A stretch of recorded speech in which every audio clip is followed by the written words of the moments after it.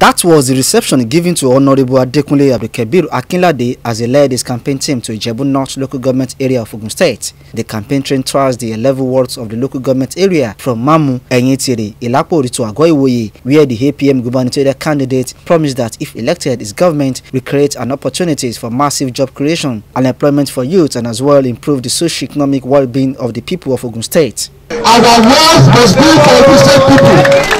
Our people must benefit from our rivers, our trees, our lands, our natural resources. At a mega rally, Honorable Akinlade promised to prioritize improved road networks, qualitative healthcare delivery, and affordable education for rural dwellers, empowering local government administrations for all-round development of the state, and as well giving a new lease of life to small and medium-scale businesses to operate will form the blueprint of his government. Infrastructure is one of the most important things, if not the most important thing, that can touch the lives of everybody. Earlier, the Director General APM Campaign Committee, Alhaji Sharafaddin Tujinshola, paid a visit to the Nigerian Television Authority, NTA Abeokuta, to seek support toward the word-to-word campaign of the political party. So this visit is to come and solicit for the support and cooperation of NTA as we move ahead in this APM campaign. We strongly believe that the team is not complete without NTA Abeokuta. He promised that the party will not disappoint the people of the state if elected.